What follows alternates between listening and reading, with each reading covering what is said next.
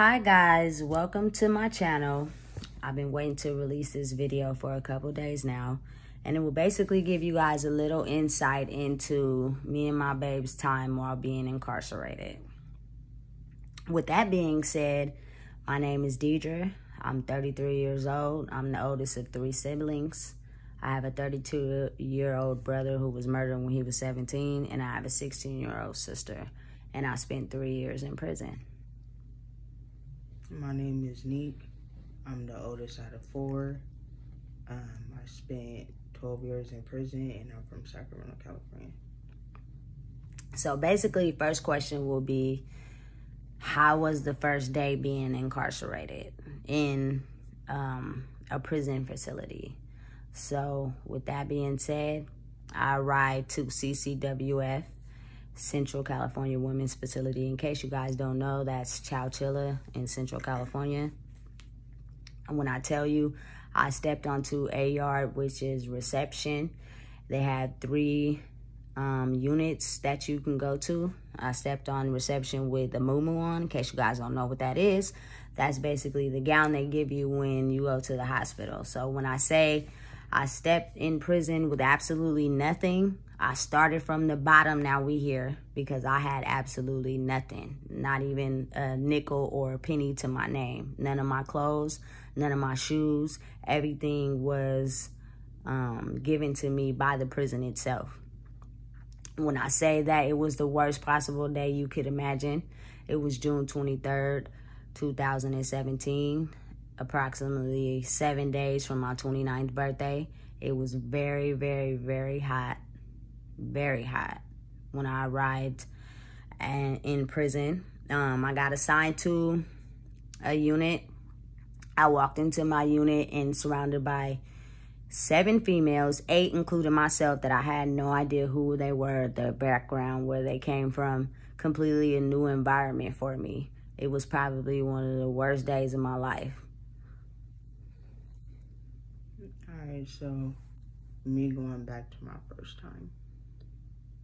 How I felt was, the experience for me basically was just, I was 18 years old, and I'm not even gonna lie. I wasn't scared of people or nothing, but I was scared of the experience on how to just learn how to survive, what I'm gonna do, and it was a bunch of emotions going through my head. You feel me? And all I can remember is sitting inside the unit and them dividing everybody between who is from Sacramento or the Bay Area and who is from LA. Because back then, that's who you stick with. Everybody from LA stick with each other, and everybody from Sacramento or the Bay Area stick with each other. So for my experience, I kind of just a solo type of person. So I just want to stick with myself. You feel me? I didn't want to be clicked up with this person or that person. So that was the experience for me first coming in. Thank you, babe. Second question would be how we had to adapt while being in prison.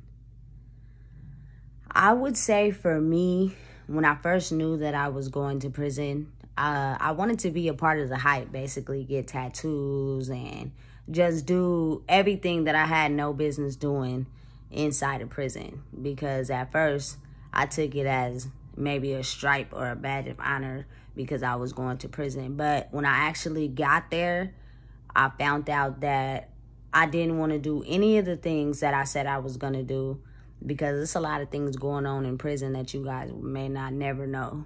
And it's a lot of detail and a lot of action and a lot of things that people will never know unless they experience it firsthand.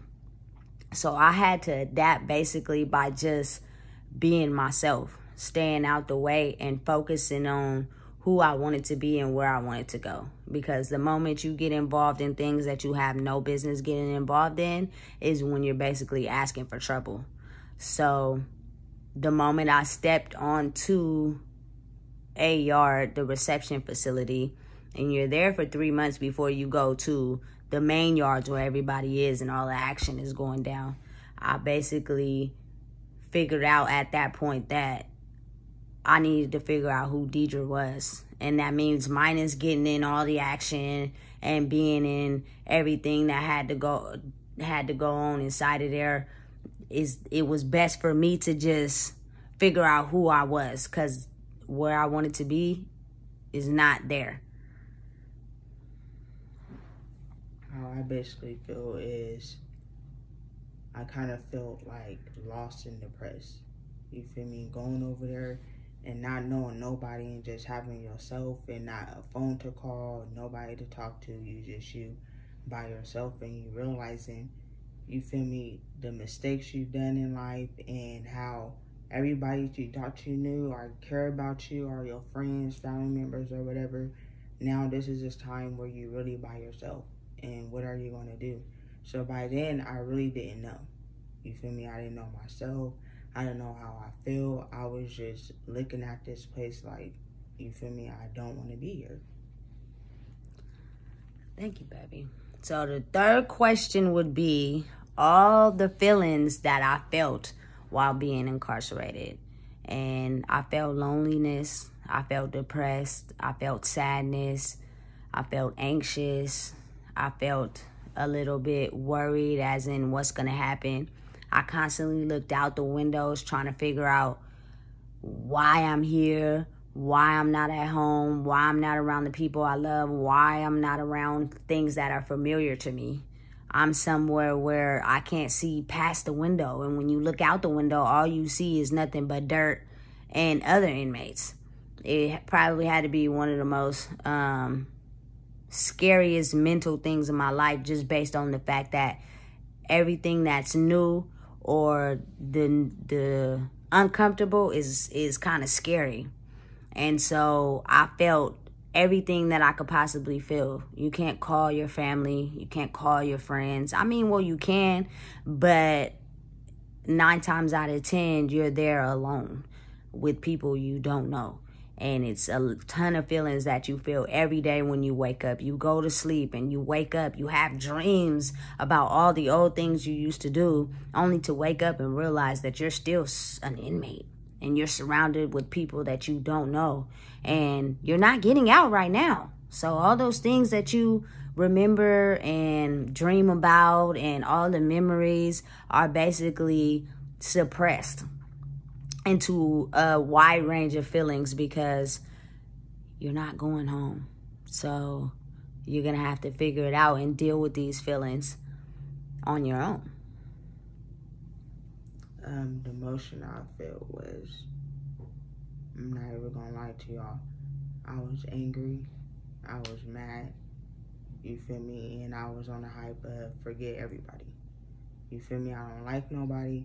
I don't want to talk to nobody. And if somebody have an issue, you feel me, I'm not scared by far. You feel me? But I realized my deeper emotion was, you feel me, I was really just, you feel me, depressed and not knowing what the heck to do. So that turned into just anger of not knowing. You feel me? And going on basically protection mode. I don't even want to think about nothing else. So that's just what type of emotions I was having. Thank you. The fourth question would be the most scariest thing I seen while being incarcerated. Of course, it's a lot of things going on in the free world. Scary things, people getting murdered, fights, and all those type of things. But when you're basically in your own lane, going to work and going home, you don't tend to see those things. But while being incarcerated, all those things are in front of you. And it's basically based off of you, what you're going to do or how you're going to feel or the actions you're going to take. So one of the worst things I seen in prison probably would be the fact that if the inmates want to come in your room and beat you up, that's exactly what's going to happen. And you think because you're incarcerated that the police are going to come and break up the fight. That is not what is going to happen. They're going to beat you up, and they're going to beat you up bad. And they wish that you would tell, because that's not the best solution that you should do. And the police are not going to save you. So my best advice for that particular situation would be to mind your own business and stay in your own lane. Because when I say they really do beat people up in your room for like a whole 5 to 10 minutes, when they come out of there, they really be beat up. Like black eyes, swollen to a T, can barely even see. And the police never came in and stopped it one time. So like I said, the best advice to give would be to stay in your own lane and mind your own business. Mine was, I would say, somebody overdosing. You feel me? People do all types of shit in there. You feel me? So my worst part was being in the room, you feel me, and somebody literally damn near dying on the floor. You feel me? And you're not knowing what to do. You feel me? So my immediate reaction is like, I want to get out this room, because in there, if anything happens like that, you feel me, everybody's going under. It don't matter. You feel me? So that could be the worst thing that I have experienced, because I didn't want a 12-year sentence to turn to a life sentence on something that have nothing to do with me. Thank you. The last and final question, guys, would be the saddest thing that I seen in prison. And the saddest thing that I seen is after about 3 months of being on A yard, which is reception, you will then be transferred over the wall. And that is where the main yards and where people are permanently housed. So basically that's where majority of the inmates are. So once I got over the wall and got in my unit, there was this young girl, I say she was about 18 years old. I'm not going to say no names, but we were in the transpacking room. And for you guys that don't know, that basically means we're not going to stay at that facility permanently. We're going to be transferred somewhere else, maybe to a different prison, wherever that may be, but we're not staying at Chowchilla. So while we were in the transpacking room, there was this woman that basically had a life sentence to do at Chowchilla. And basically the inmates run Chowchilla. So if they have seniority and they ask basically, can they be put in this room or whatever the case may be, the cops basically give it to them. So we had a lady who basically was doing a life sentence who moved into the transpacking room and basically came in there with some drugs. And the drug in particular would be crystal. And due to the fact that everybody in my room did crystal of some sort, everybody's noses was open. They were ready. And, you know, in the free world, if somebody comes along that you know, your friend or whatever, that has some particular drug, they're down to share it with everybody. But that's not how it goes in prison. So what happened was she came in that room with some drugs and she shared it with everyone. And this one young girl in particular had a very wealthy father. And her father was wealthy, which means due to the fact that his daughter was in prison, anytime she called and asked for something, he basically sent it right away. So what ended up happening is everybody who did those drugs that she brought into the room had to pay back whatever was drugs they did, or pay her debt or pay for the drugs in some type of way. It was only me and one other older lady who didn't involve in any drugs while being incarcerated.